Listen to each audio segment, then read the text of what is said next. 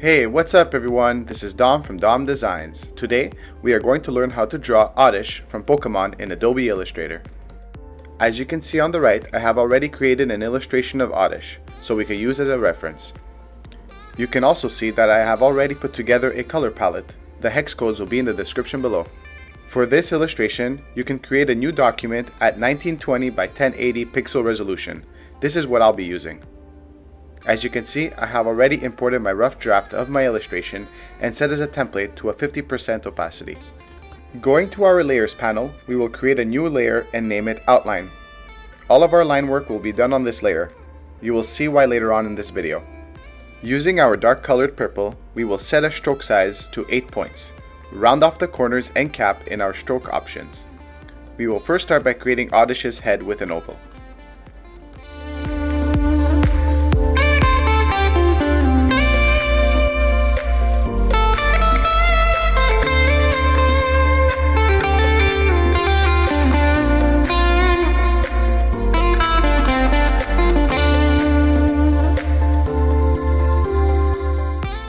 Next, we will draw his big feet. I'll align the bottom of the foot with the head, as to try and keep this drawing as flat as possible.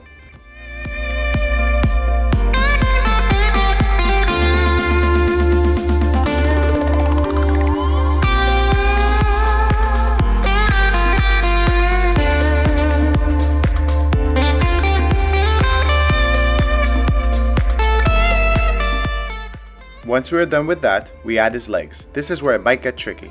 We will create a simple curved line and make sure the 2 points are touching the foot and the body.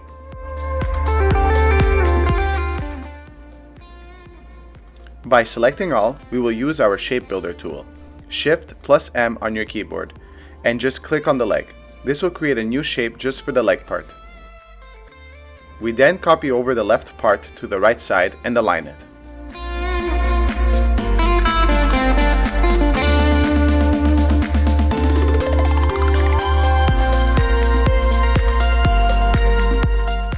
Next, we select all and go back to our shape builder tool and merge the overlapping feet and body like so. As you can see, I have 5 separate shapes. This will make our lives much easier when coloring.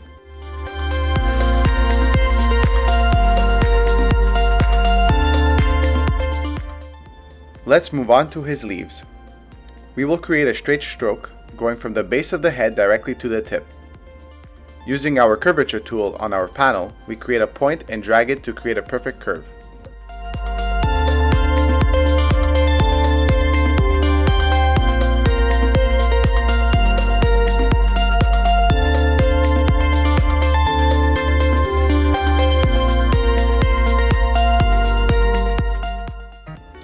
Now using our shape builder tool once more, Shift plus M on your keyboard, we will select the artwork and click on the leaf.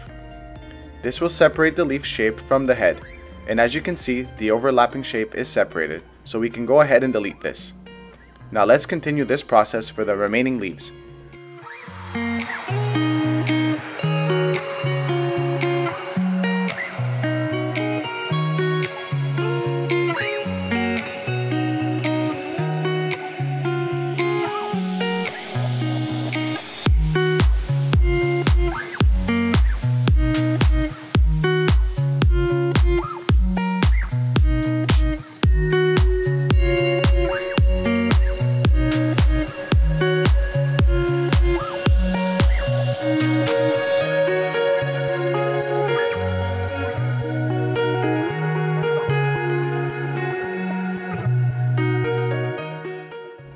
Now that we have that done, we will create the line in the middle of his leaves.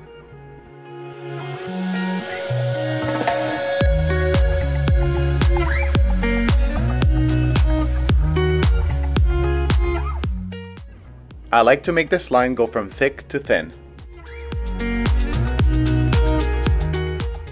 Using the width tool, Shift plus W on your keyboard, you can see how we can adjust the size of the stroke. We will thin this out a little.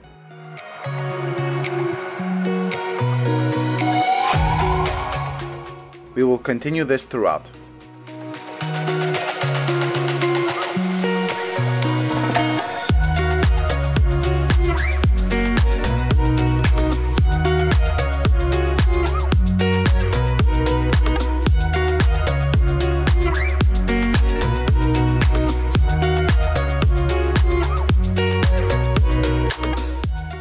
Now that we have that done, we will draw its cute eyes and mouth.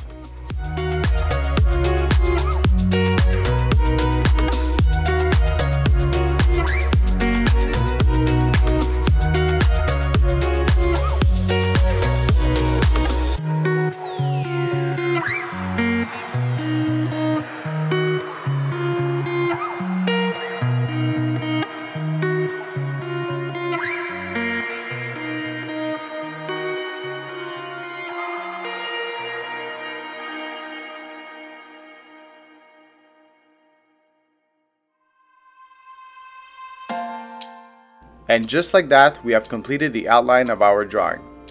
If you enjoy these videos, please leave a like and subscribe. You have no idea how much this helps out the channel. This will also help me create and produce better content as well. Now let's move on. Let's create a new layer and name it Color. Let's select the body and leaves and do a copy and paste to front. We start by doing Command C.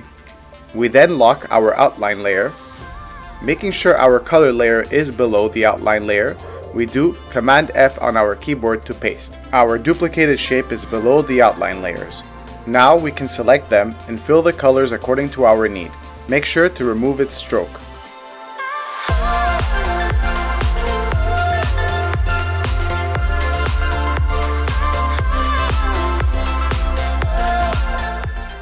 Let's repeat this process for the eyes and the mouth.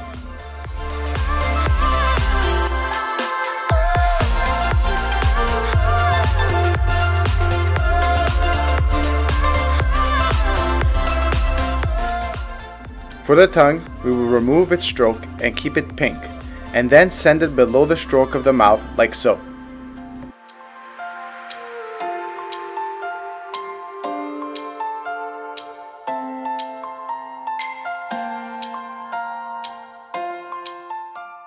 Now let's create a new layer and name it Shadows and Highlights. This is an extra layer I like to use, but it's not necessary. You will see me use it sporadically.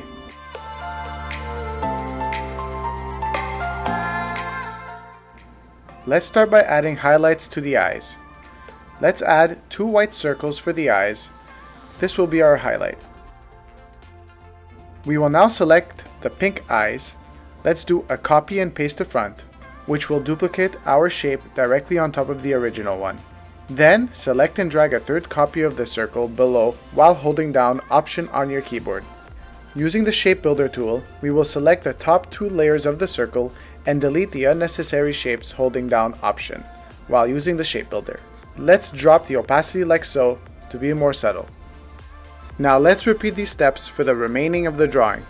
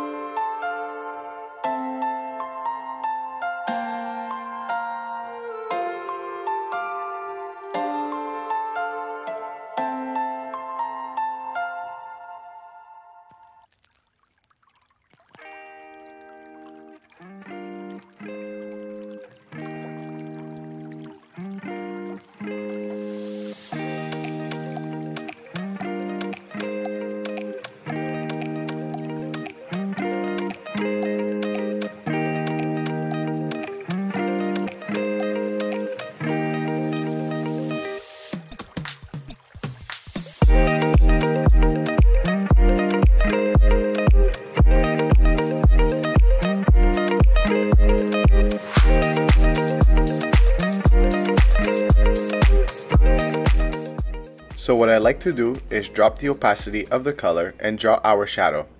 For the leaves, I have already created guidelines for where our shadows will be placed. So let's start creating our shadow shapes.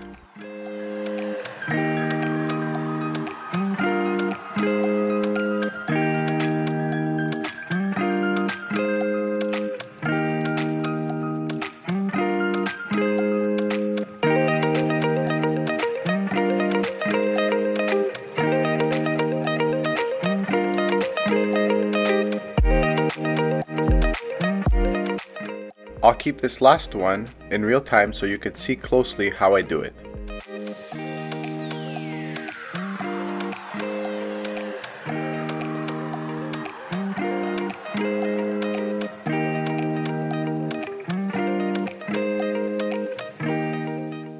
Once we have our shape completed, we will bring the opacity of our base layer back up. Let's finish off this illustration by adding a few highlights. Let's use a white circle and use the curvature tool to morph our circle into a highlight following the same direction as the leaf.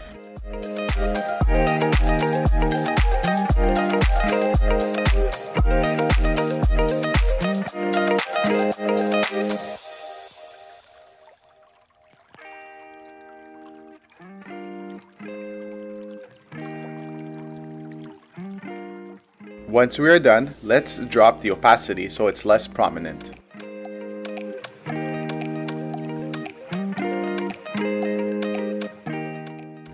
To end things off, let's add a background and a small shadow underneath Oddish to finish our illustration.